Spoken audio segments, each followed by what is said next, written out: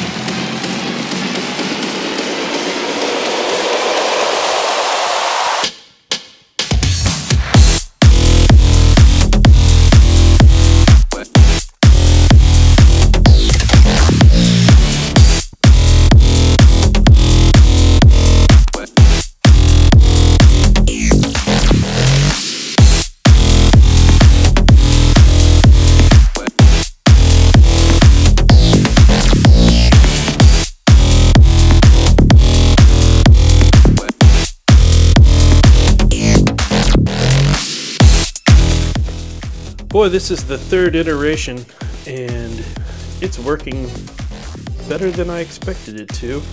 I know it looks like a mess of spaghetti in there, but there is a method to the madness.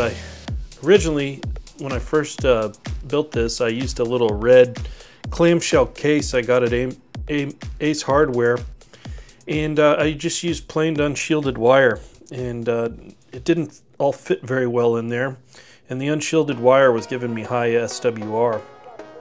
So I revised it and I made this board, and I was using, let's see, what is this, I think this is RG400, and man, it just was super ugly and it wasn't working well. I did have better SWR, but I did not like the look of that. I'm new to tinkering with electronics like this, and so I'm learning as I go, as you can see. So what I ended up doing is I got some RG316 and I used these SMA connectors. Got an SMA female to female going into a bulkhead, and that's bonded to this right here, this bulkhead. And then the idea was I'm going to mount this in my single point ground box outside. I'd like to do that today, but it's raining, so I'm gonna go just test it in the shack for now until I can get it mounted in my weatherproof box outside, my single point ground box. But everything's working. I wanted to share a little bit about the different components on here. This is just a piece of angled aluminum that I drilled holes through with SO239s. Then I've got from the SO239s, I've got the RG316, and that goes to the comms on relays 1 through 3. That's the one in the middle, the screw in the middle. And from there, those comms come out through a normally open port on relays 1 through 3. Those meet up here in this junction, this beautiful junction I made from these SMA connectors. and then that all goes into the COM on relay 4, and then relay 4 is normally open, goes to the shack SO239 right here, and then we have on all the normally closed, I've got it's just a ground that grounds here, and then that goes out to the single point ground, and that's pretty much it. This is a Raspberry Pi Zero with a Pi hat on top, just a breakout board to make things a little bit easier to wire up, and yeah, that's pretty much it. Probably spent about 50 bucks on this project, maybe just a little bit more for the Pi, but yeah, those are all the parts. It uses a web interface to switch between the different relays, and I'll demonstrate right now. There's relay 1 and 2, 3, and here's what I'm calling storm mode, but basically it just grounds all the centers from all the different relays. And it has this really cool little neat web interface that I made. This is all on a Raspberry Pi Zero. Switching, you can hear it clicking. And let's check out, I've got it hooked up to a dummy load right now. And as you can see on 10, yeah, this is on 10 meters. The SDWR is a little bit high, 1.6 to 1, but compared to the way it was with the unshielded wire, where it was about 3.5 to 1, that's definitely an improvement. I'm going to keep working on this and keep, oh no, it's at 1.6 or 7 to 1. I'm going to keep working on this. I'm going to keep improving this design. This is the first time I've ever worked with a Raspberry Pi or relays or really done much soldering. So it's been a learning experience, but it has been a lot of fun. And it's all working now. So I'm going to go plug it into the shack and try it out. I want a Wi-Fi operated HF antenna switch because 99% of the time when I'm operating, I am operating remotely via VNC. I could be at work, I could be at the airport, I could be on an airplane doing FT8, VARAC, PSK31. I like to do these things everywhere I go. And the ability to switch antennas and shut down the whole system really appeals to me. So I have 3 antennas that I want to control. I have my in-fed half-wave, I have my doublet, and I sometimes have a it's a 200, I think it's 213-inch whip with a loading coil that I like to put in the yard and use as a vertical. But I wanted to be able to, you know, switch between them instantly and have less coax coming into the shack, and you know, just be able to switch between things easily without a whole lot of fuss. So that's the whole idea behind the antenna switch for me. And also being able to ground the centers. I don't think that really buys me any lightning protection, but it can't hurt. So anyways, that's what I've been working on that for, and I'm going to show you my antennas now. So antenna 1 is my 110-foot doublet. I've got it going into a remote tuner right there, which I have solar powered. That's the MFJ 994 BRT, and it is going up into the top of this tree right there. So that is antenna 1, the doublet, 110 feet long, fed with 300 ohm ladder line. And then the second antenna is my in-fed half-wave. It's up about, I don't know, that might be close to 50 feet or so. And that feeds all down right over there into my single point ground box. All right, I've got the Raspberry Pi switch hooked up now to the rig, to my Yaesu FT-DX10, And I'm running WY6Y-PI for rig control here on my little cheap PC, and I've got it bonded to the ground bus there. And forgive the mess, I'm just trying to make it work as best I can, kind of ad hoc here. But we're gonna go ahead and try it out, and let's see. I've got it, everything is grounded right now. That's the default state. So let's turn up the volume a little bit.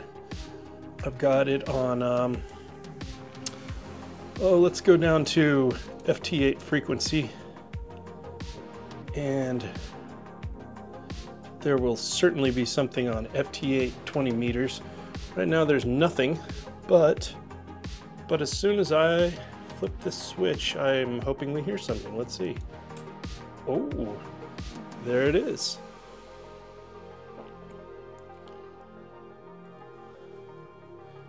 We got an antenna switch. Let's switch to the other antenna. Hear how it sounds. Okay, so we're going to switch to the infed. It's actually a little brighter. And if I go to aux, which nothing's connected to aux, just a little bit, storm mode, everything's grounded.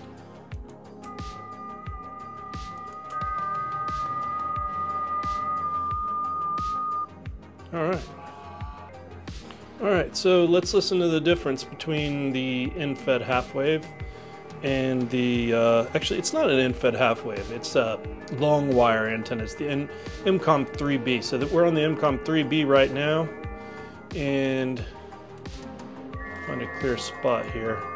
We won't jump on anybody, and we'll reduce power. I just want to see what the SWR is looking like. SWR is perfect. Perfect. All right, so let's go over here to the doublet. Now we're on the doublet. Sounds about the same. Let's see what our SWR is. I've got it tuned up on the remote tuner. Turn off the internal tuner, and let's see, about 1 to 5. That's about normal. So I'm not getting any bad SWR from the switch itself, which is great. It's exactly what I wanted. So it appears to be working just as I'd hoped for. Awesome. So it turns out this puppy works. It doesn't just work, it works pretty good. And I only had to build it 3 times to get it to work the way I wanted it to. I did blow up a relay module. Well, I shorted it out. It didn't actually explode, but I was pretty upset about that. I had a high SWR on the first build because I was using unshielded wire. The second build, I was using RG400, and it was just way too clunky for those tight bends, and so I ended up with the RG316, and that worked great. I learned how to solder SMA connectors onto RG400 and RG316. It's the first time I've done that, and that was easy by the time I got done doing it. I got much better at soldering all in all throughout the process of this build.